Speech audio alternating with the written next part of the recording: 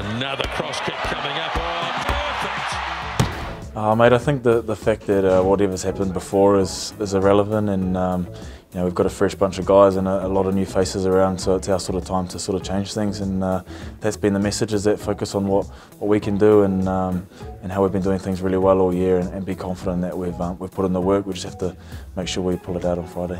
I think take our opportunities. You know, we let a few slip over the last couple of weeks, and I think we've been good at patches and taking opportunity, but if we can be more consistent in finals rugby, there's only going to be a couple, so we've got to make sure we really nail those point scoring opportunities wherever they might be. So I think that's huge, and just look after our breakdown, because Bapalini's going to come firing at that, and I think we're pretty confident that we've done the work, and can make sure, as I said, we pull it out on Friday.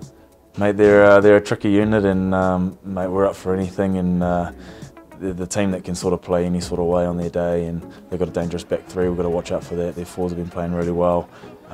You know, as I say, they attack the breakdown pretty well. So, mate, we've got to bring our A game all round sort of thing. And as you say, finals footy is, although we don't want to change anything during the week, it's sort of one of those things that, you know, outside of our team is a big hype, and we've got to make sure that we bring our A game. We've only got one opportunity to take this. So. For all those people who turn out, it really makes a difference, and to play in the Cape Town in a final at any level is unreal, and the more people we get there, the better it is for us. So all the support is unreal, and our fans have been really loyal to us this year, and mate, they do such a good job at turning up. So we just hope to see everyone there on Friday and supporting us.